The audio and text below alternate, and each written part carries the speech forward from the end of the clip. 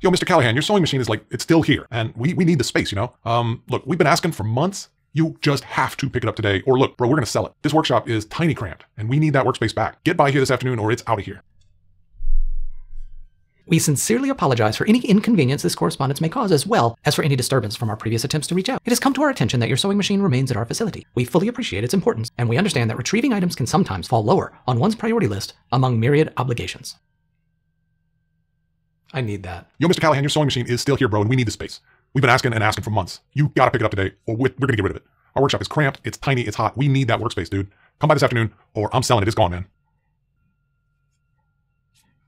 If right about now, you're asking yourself, what the heck is going on? Give me just a second and I'll describe all of this to you. This whole video is really about talking to your computer.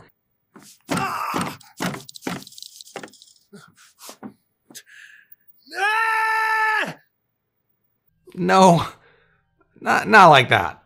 In a good way, like in a helpful way.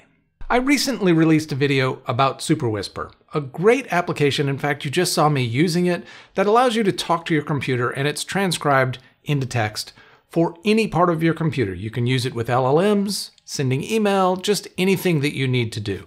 It's a fantastic application. I will link to that video in the description below, but there are some topics that I didn't quite touch on that are really important. A lot of you asked in the comments, is there a Windows version? Do I have to pay for it? Are there other options? And I wanted to cover some of those here. Still, I believe talking to your computer is the unlock. You really need to start doing this to see the real value you can get out of AI. I think these LLMs thrive on the extra context that you give when you're kind of stumbling around, wondering what you're wanting, or no, not quite that. I wanted something. All of that actually ends up creating a much stronger context for the LLM to be able to answer you where you stand. So it'll know the things that you are interested in or that you considered and stopped considering. Those kind of contextual hints are things that really I find are really important when I engage, especially in brainstorming or something like that. This video is going to be about taking a look at Superwhisper for Windows, maybe, or some options in that space, as well as some options in the Mac space. So let's dive in and take a look at, I guess, yelling at your computer. Okay, I want to talk to you very briefly about Superwhisper. Again, there's a full video that really goes into a lot of the depth of what Superwhisper can do, but it has a few magic tricks that I think that I look for in all of the other software that I'm presenting here. None of them seem to offer everything. In fact, the one superpower that I think Superwhisper has, I'll show you at the end. But first, let me show you their modes. So this is the idea of saying, not everything's just a direct transcript. It's not just what words you were saying as you were saying them. Some things will stop at that point. Others will take it a little step further and go to using some kind of model to then be able to formulate the output in some fashion. You saw this in the beginning where I had multiple different outputs. How you might do that is you might create a mode in here. Let's come and create one and use the 4.0 model and say everything said in emoji. All right. And so now we have a mode for emoji. We'll use that in just a moment as we get to a couple of the other things they have. One of the things Superwhisper has is models that you can download and use them locally. So this is number 2. The first one is the ability to format the output. The second one is the ability to run it local if you need to, or run it in the cloud if you need more power. Some of these run local only, and that's the only thing they ever do, which may be fine. Others only run in the cloud. A few of them allow for both, depending upon whether or not you're using AI. And that, I think, is very useful. The third one, and probably the most important one that I don't think anybody else that I know of is talking about, but as I use these a lot, this one becomes very important, which is history. So if we come back to this Mr. Callahan recording that I was doing at the beginning. Yo, Mr. Callahan, your sewing machine is still here, bro, and we need the space. Okay, so as you can see, the interesting thing, and this is the actual superpower, is this is the actual video or audio file that was created. I can go find this audio file on disk. I can do something else with it. Really, what's important to me is it has the source that I captured. Many times I will be talking for many minutes as I'm taking personal notes, log entries, things like that, that get longer and longer. The more that I use voice, the more I use it. And I don't want to get into a place, and some of these other tools in my testing have done this. I don't want to get to a place to where halfway through something goes wrong and something stops and I don't have anything that I just said, because sometimes that can be very important information that you lose. So to me, being able to get back to the source file here is really important, and they have the actual information that was said here. So this is actually the full translation, if you will, or full transcript that occurred. And then AI, when it returned, looks like this. And the neat little trick that it can do is we can process this again, and whoops, let me change to our emoji only, and then reprocess this guy. And so this is what comes back with our emoji only translation of that message that I sent. That was the mode that we just created. So that's the last I'm going to talk about Superwhisper. It's a lot, but it's a really important set of tools that it offers. And you don't have to use Superwhisper, but knowing that these kinds of options are things that you can look for the software that you're implementing down the road, this becomes really important to me. If I didn't use the right mode when I recorded it and it transcribed it the first time, some systems don't allow you to retranscribe. There is no source file for it to go back to and start over with. So to me, this is kind of a critical aspect, but we'll take a look at these tools and see what they have. Okay, the first tool that I'm going to cover, hey, we're done. Superwhisper is in beta for Windows. Go by, check out Superwhisper for Windows. They're trying to get out there. They've been trying for a while. This is big news. This is a really big deal. Go out there and sign up for the beta. Maybe you can be a tester. I don't have a Windows machine, so I can't directly test this out, but I think that you'll be happy with what they're doing. And please give me some feedback, give me some comments, tell me whether or not they're doing well, and I'll put another one together, maybe specifically for this or when they do a full release of it, when it hits general availability. So I just wanted to point out Superwhisper itself. This whole video is about other tools that are similar to these tools, but the reality is most of the people are asking, is Superwhisper on Windows also? Answer is yes. Go take a look. Okay, the next app is called WhisperFlow. WhisperFlow is really, frankly, a very good application. There are some AI integrations with it. It's for Mac and for Windows. It has this resident bar that you might be able to see here at the bottom of my window. If I click on it, then it starts listening to me. If I click off of it, then it puts it onto my clipboard. I will show you that by showing you a clipboard that I have. This is a clipboard viewer that just shows what my active clipboard looks like. And these are the different active things that I've recently done. Let's say, hello, WhisperFlow, how good are you at this? Hello, WhisperFlow, how good are you at this? Okay, so that's an example. You can see that its transcription is not fantastic. Both of these have, so WhisperFlow, how are you good? How good are you at this? But WhisperFlow, how good are you at this? I don't think that the model that's transcribing this is as strong. If you right click on this disclosure, they have a hotkey that you can kick it off with. It's really a very elegant implementation into the operating system. You can change the microphone that you're using, select different languages, but they also have the transcript history. So now we can look at the different transcript histories, and I can come in here and retry this transcript. So that's one of those things that I was talking about with Superwhisper, is the ability to retry. They also, by the way, have download audio, which is great. So this concept of they have the original audio file is somewhere. This is another, to me, really important feature eventually.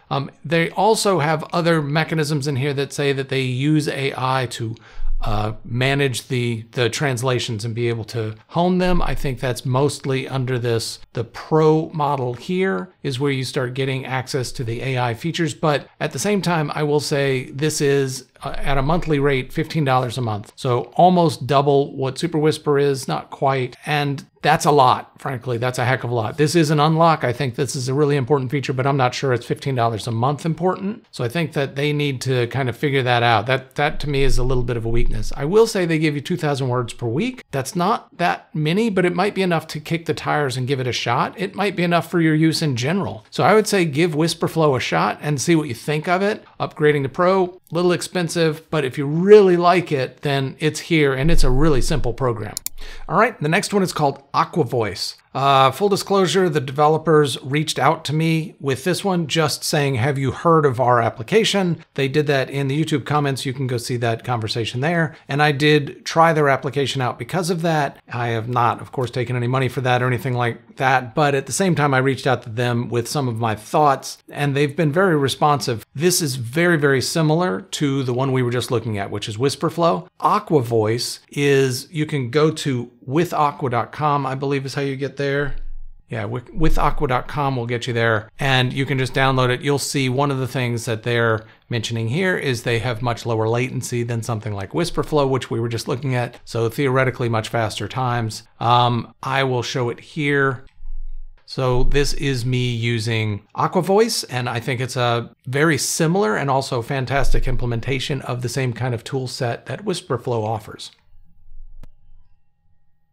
All right, so you can kind of see the response time in that. I found this to be a little bit slower, but I had a pretty slow ping time when I was previously testing it. Your mileage may vary, but it is a really wonderful client, frankly. It's pretty elegantly put together. Again, down here, we can right click and be able to change modes and things like that here, which I wish that something like Superwhisper had. It's in fact one of the things that Superwhisper is missing. But if we come into this and look at the settings themselves, once you go pro, once you basically subscribe, you'll have the ability here to be able to put in instructions. I don't exactly know what this looks like. I have not subscribed to this one, but it does feel like a single instruction set that you'll be able to integrate with the AI. I think WhisperFlow, the previous application, probably does the same thing. And they do have a history as well. So this is the historical information.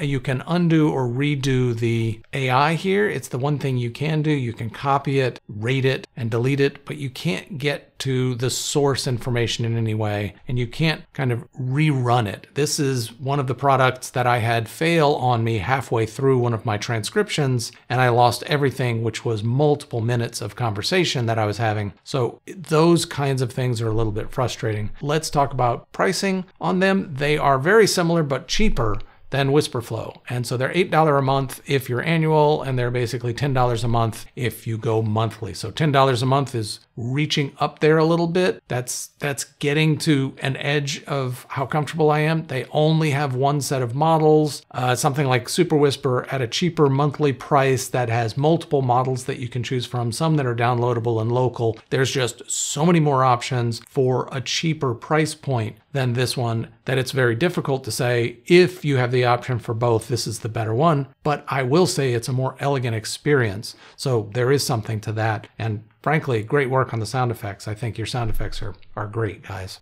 Okay, and the last one that I wanted to talk about, Whisper Typing. So Whisper Typing is a for Windows only application, which is interesting. And one of the things that's interesting about this one is they have a lot of different actions that they're taking on that are not just transcription. So very much like the others, it has this ability to press a key and it'll do the transcription as we've been seeing. It can do different modes depending upon what you ask for, what you need. And if you scroll down in here, you'll see it has a listening mechanism. It has AI that you can ask some questions of the AI itself directly, but also it has writing mode, write an answer to this message, ask a question, answer the question. And these are actually keywords for it.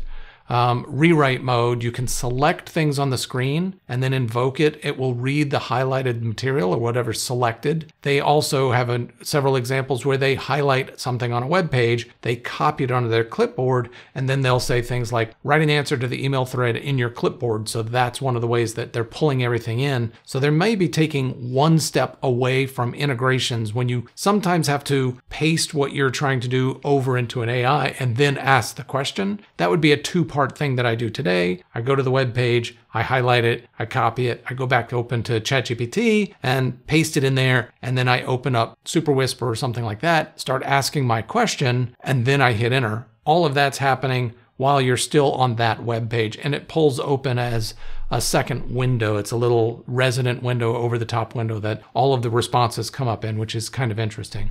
And you can see it can also run actual commands. That's kind of an interesting aspect. I think we're getting closer and closer to these tools becoming real computer use kind of integration points. But I found this one very interesting. You can go find it at Whisper Typing. That one's not a bad one, a bad looking one, but I'd say just from a transcription standpoint, when you're just trying to get voice in, I don't think it's a little bit overkill for just doing your transcription. But if you're interested, now you know. Okay, I know this was just a quick fly through of all of the different utilities that I could find that seemed to be meaningful to talk about how you might be able to get speech to text into AI. Now, again, let me say it very clearly, use speech if you can. If you have an opportunity, give it a shot. You don't have to use it all the time, and don't use it just for a very quick question, because that doesn't really show you the value. When you have that moment and you're not even sure what question you're trying to ask the AI, but you have a thought, or you want to brainstorm with it or something like that, and you don't really want it talking back. These things all have voice agents that you could have them talk back to you,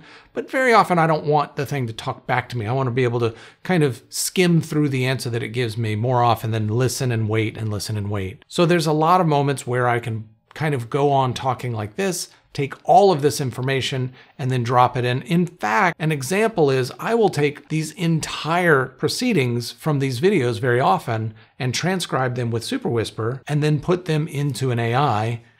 Hey, I got an idea.